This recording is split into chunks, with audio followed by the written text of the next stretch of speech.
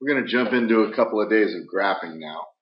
And what we're going to do is we're going to use our calculators to aid us in graphing some simple graphs and then make some generalizations about those graphs that we find and go to a form of graphing in which we don't need to use the calculator to help us.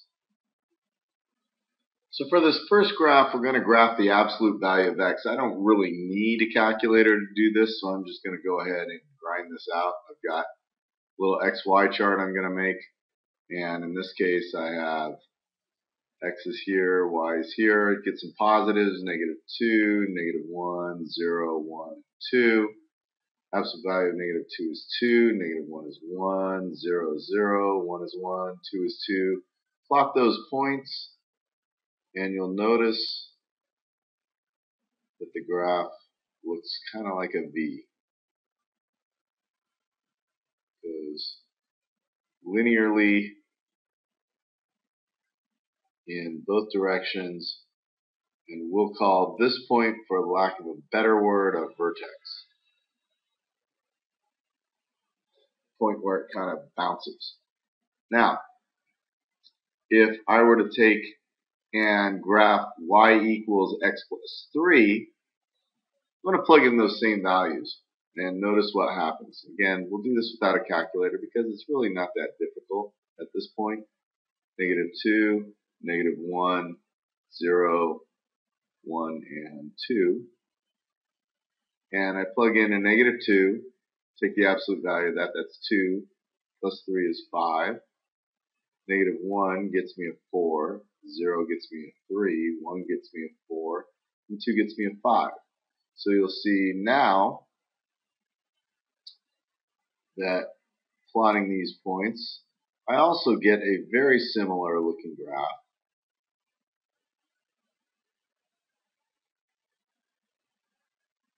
In both directions.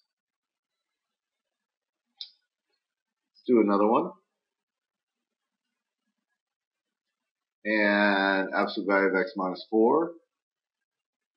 Pick these same points, -2, -1, 0, 1, 2. Plug in -2, get out a 2 minus 4, which is -2. Plug in a -1, positive 1 minus 4, which is -3. 0 gets me -4. 1 gets me -3, and 2 gets me -2. Graph those, and you'll notice, once again, these graphs are all looking the same. The only difference is where the vertexes are. So then let's move over here.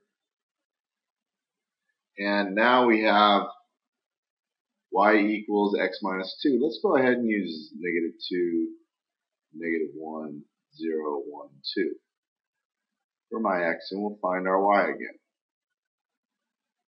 So in this case, plug in a -2. -2 minus 2 is -4. Take the absolute value, that's 4. -1 gets me a 3. 0 gets me a 2. 1 gets me a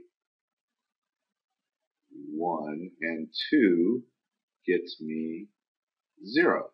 So if I graph this, we're going to first of all notice that, hey, this doesn't look anything like the previous graph that I had. It's a line almost. And that's not making a whole lot of sense because all my other absolute value graphs look like some kind of a V. Let's do this. Let's add a couple more points. Let's go 3, 4, and 5. And if I do that, plug in 3, get out of 1, plug in 4, get out of 2, plug in 5, get out of 3.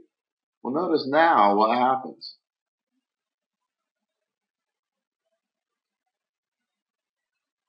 Now my graph looks exactly like the other graphs that we had. So something else is going on here. Look at the previous graphs that I had. Look at where the absolute value was.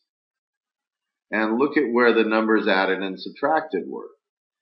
those numbers were on the outside of the absolute value sign, whereas in this problem, we have a number inside the absolute value sign.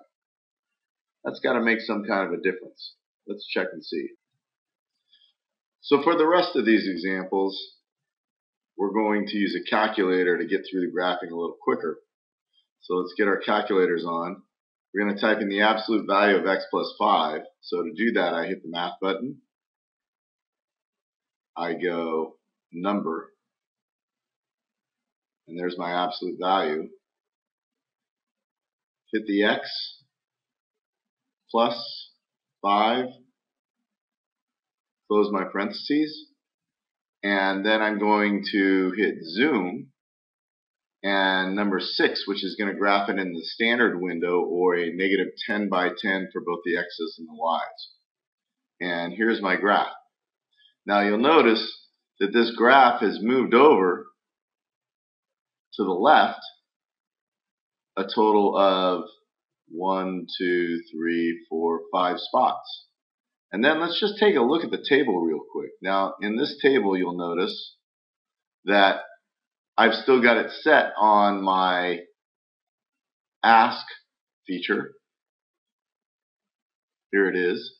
I'm going to change this to automatic, so I'm going to move down and move that blinking cursor over by hitting enter. And now I'm going to go look at my table again. And now you'll see I have things automatically filled in. Since it moved back to 5, I'm going to move this table back to negative 5. And you'll notice that when I move over 1, I've gone up 1. When I move over 2, I've gone up 2. And when I move over 3, I've gone up 3. Likewise, on the other side, move over 1, up 1, over 2, up 2, over 3, up 3. And if I take and graph that now, let's pop these points in. Here I have negative 5, 0, over 1, up 1, over 2, up 2, over 1, up 1, over 2, up 2. There's that check mark that I've been looking at. And look at all the other patterns that I have from my other problems. Go back to the previous problem. There's over 1, up 1, over 2, up 2. Let's go back another example. Here's over 1, up 1, over 2, up 2. Let's go to our next problem. Over 1, up 1, over 2, up 2. I've got the same pattern happening every single time. It's just my graph has been moved. Let's take a look at another example. Now in this case, in the previous problems, I had additions and subtractions either to the outside or the inside of the absolute value. Now I have a multiplication. I want to take a look at this graph. And instead of using, well, I can use a half. Doesn't matter. So we'll go to our y equals again. We'll take a half. So I put all my fractions in parentheses. So there's a half. Want to hit the absolute value, which is math,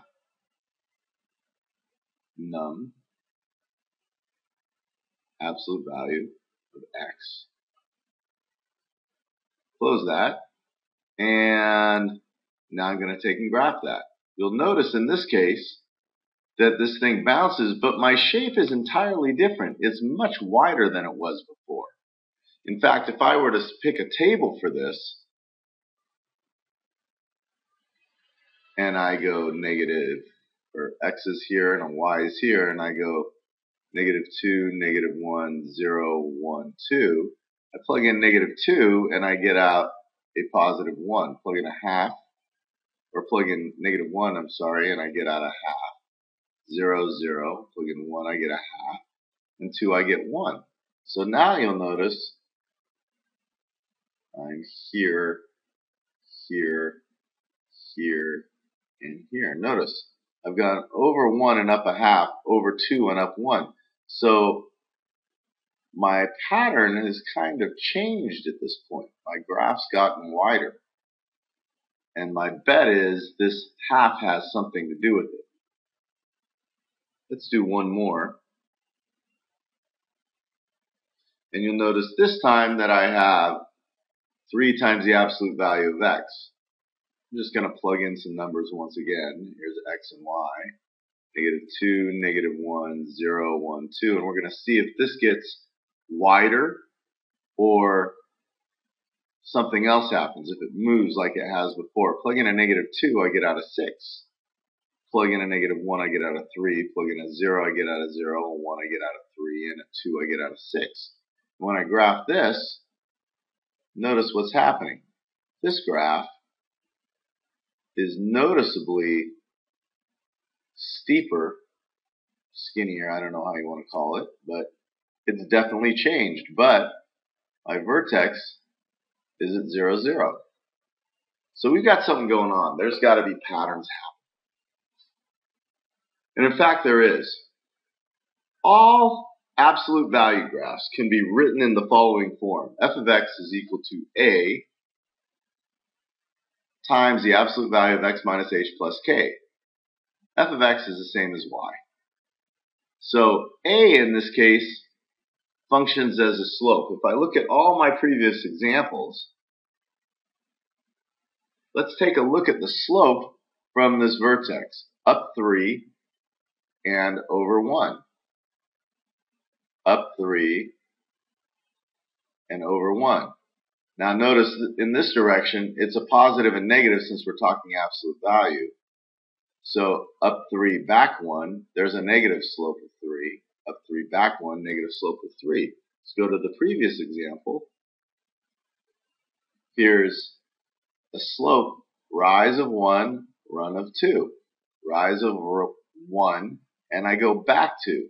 So I have a slope of a half in this case. Go back one more. Notice my a value, in this case, equals 1, and my slope is up 1 over 1, just like it is up 1 and back 1 in this case. So going back to our general formula, a acts as our slope, or m. H talks about a horizontal translation, which means the graph is moving to the left or to the right, whereas K talks about a vertical translation. So one important thing to notice is that the H follows a subtraction sign. This is really important. And what it means is that whatever number follows the subtraction sign talks about the way the graph is going to move. Now let's look at our previous examples once again. So in this case, we had an H value equaling 2 because a 2 followed a subtraction sign. Therefore, my vertex moved to the right 2. In the next example, though, you're going to notice that there was no subtraction. But if I was to make a subtraction, I'd have a minus 5 equals a positive 5.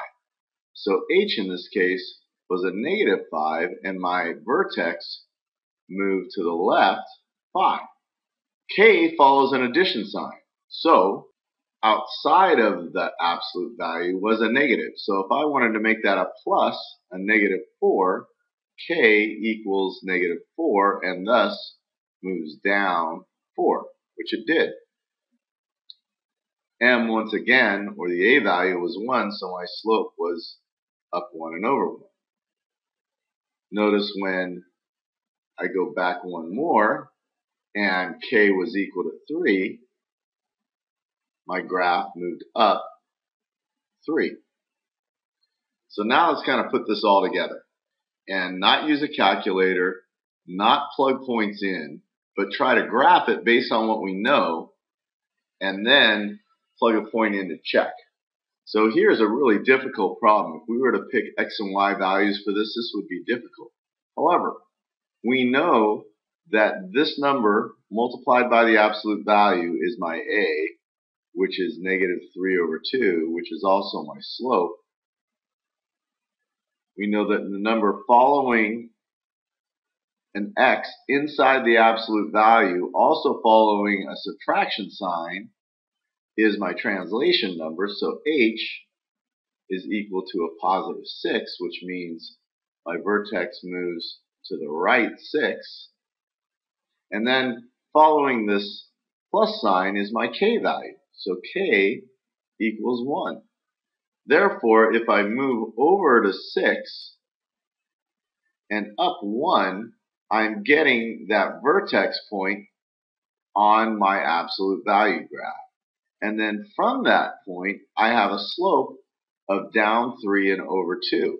So if I go down 3 and over 2, that's one part of my graph. If I go in the other direction, down 3 and over 2, that's the other part of my graph. And without picking any points, I seem to have graphed this absolute value function. Just for fun, I'm going to take this point of -8, or positive 8, sorry, and -2 and plug it in to see if it checks. So if I take -3/2 times the absolute value of 8 minus 6 plus 1. In this case, I get a 2, so that's -3/2 times 2 plus 1, which is -3 plus 1, which is -2. And sure enough, that point checks. So without plugging any points in, I was now able to graph this absolute value function. All right, now we're going to switch gears a little bit. We're going to write the equation of an absolute value function that looks like this. Well, this shouldn't be too much of a jump because I know my vertex. My vertex is -3 and 0, which means this has got to be my h value, this has got to be my k value. Therefore, in my absolute value, I have x plus 3 and plus 0, because that's my k value and it's got to be out on the outside. Now I've got to look at what's my slope. I rise a total of 2 and move over 1, 2, 3, 4, 5 to get to my next point. So my slope appears to be 2/5. So therefore, y equals 2/5 times the absolute value of x plus 3. I don't need to say plus 0, I can leave it at that. Now I have to make sure the point 2, 2 checks. So let's go ahead and plug the point 2, 2 in. If I get 2 equals 2/5 times the absolute value of 2 plus 3, this better check. 2 equals 2/5 times 5, and therefore 2 equals 2. I've graphed this correctly.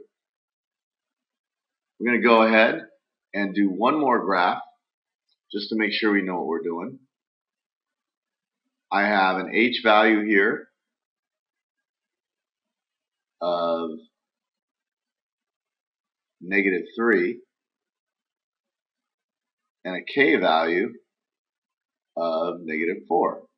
Therefore, my h says I move to the left 3, my k says I move down 4. So if I go over 3, down 4, I put a dot and this is my vertex. My slope, m, is equal to 2, or 2 over 1. From this point, up 2 over 1, both directions. Go ahead and graph. And without plugging in any points, I've now graphed this function. Here's a point of -4, -2, which should satisfy this problem. So if I say, here's a -2 equals 2 times the absolute value of -4 plus 3 minus 4. See what I get out. There's -2 equals 2 times 1 minus 4, which equals -2, and it checks. All right, make sure you solve your ConnectEd problems for lesson 9, and we'll move on from there.